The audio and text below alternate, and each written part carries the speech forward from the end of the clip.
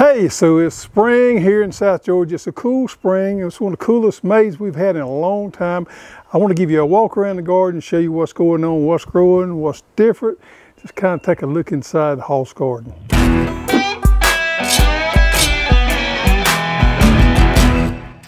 All right, as you know, if you know much about me, I love to grow flowers. I always got to grow some flowers in the garden. So I got my Benaire giant mixed zinnias growing here. Now I like to grow some straight colors, some solid colors sometime, but I'm gonna tell you this mix is my go-to. Got them, they blooming right now, and I'm starting to pick a few of them. Flowers just add a lot of zest to the garden.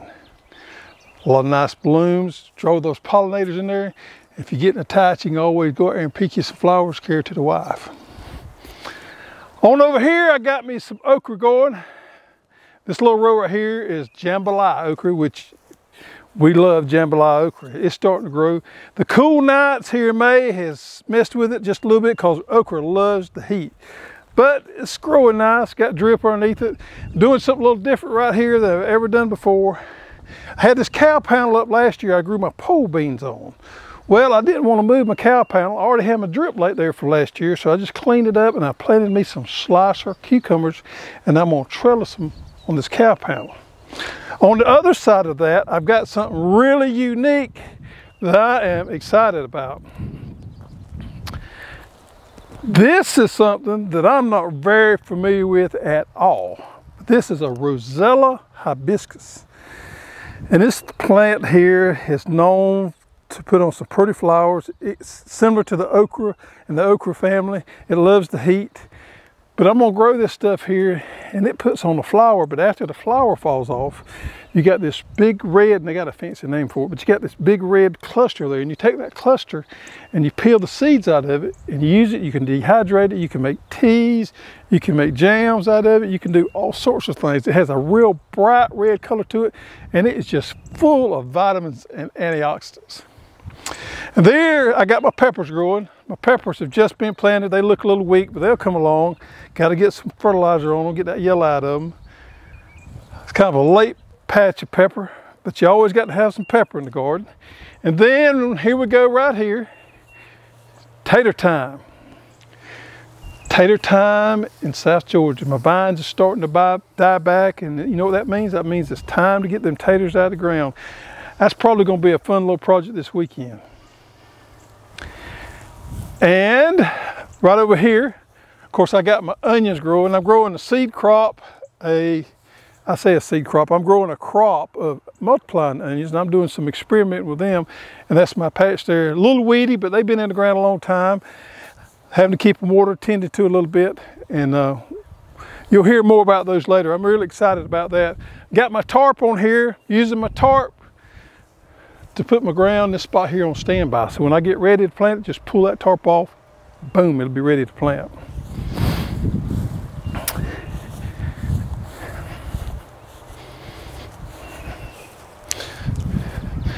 This little spot right here is getting ready for some sunflowers. I'm gonna plant me some crow-cut sunflowers in there. I hadn't decided yet if I'm gonna put them on drip or not, or if I'm gonna plant them and direct seed them, or we're going to do transplants. I'm just kind of up in the air that I may just direct seed them. I've had success with that before, and just put them out there with iron drip and overhead water them and get them up and get them going. Sunflowers are real easy to grow.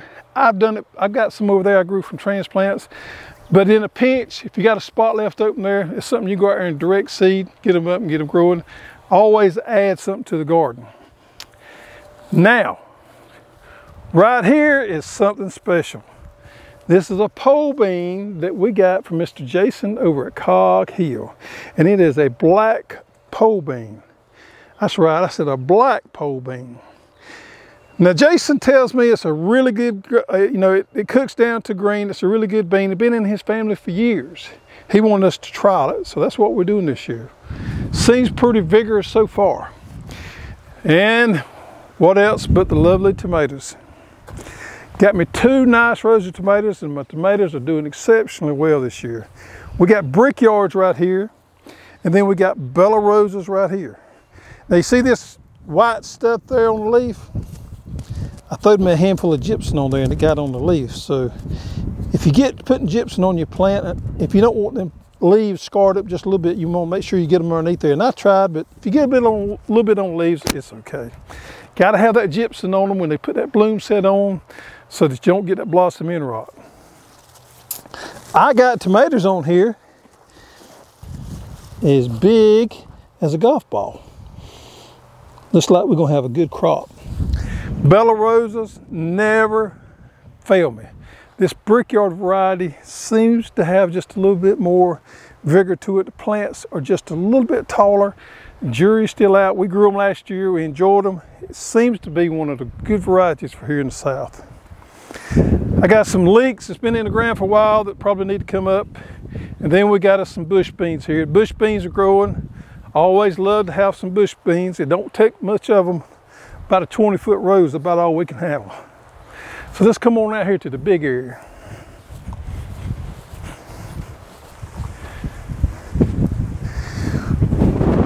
We're growing another seed crop of the Cherokee 10s this year. I just want you to look at those vines there. Man, these things have took off. Threw some fertilizer to them a couple of days ago, injected it into the drip line, and they are starting to go. Cherokee 10s are fun to grow because, you know, they're insect resistant, they're disease resistant, they are pretty carefree. Throw them out there, stand back out of the way or they'll grow over you. And I always love to grow me some watermelons. Got a sangria watermelons growing here. I got me 2 long rows there. Watermelons have not done exceptionally well this year. They're starting to take off.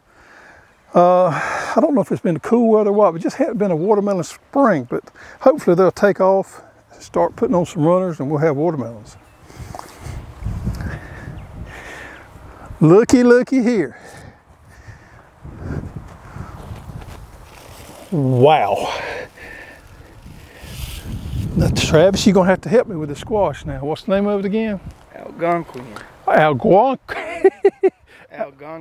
Algonquin is a winter squash that we're growing this year. It's very rare, and we're growing it trialing and see if it's gonna make the cut and see if it's something we want to put in production so we can make those seeds available to you. But first, we got to trial them. We got to make sure it's a good plant. We got to make sure it's a good fruit, and we're gonna make sure that it's something that we think we should offer to you. So we're trialing 2 long rows here. So far, so good, man. It's a plant that loves to grow. It doesn't grow out and have a lot of long vines. It seems to be more of a bush vine to me. Flowers. Look at the flowers. So it's a growing good. The jury's still out. We'll keep you updated on that. Got me a patch of Hickory King field corn. Not everybody loves roasting near eating fresh field corn, but I do. And this variety here is my favorite field corn, hands down.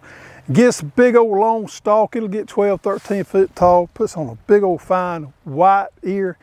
Man, that stuff is fine on the grill.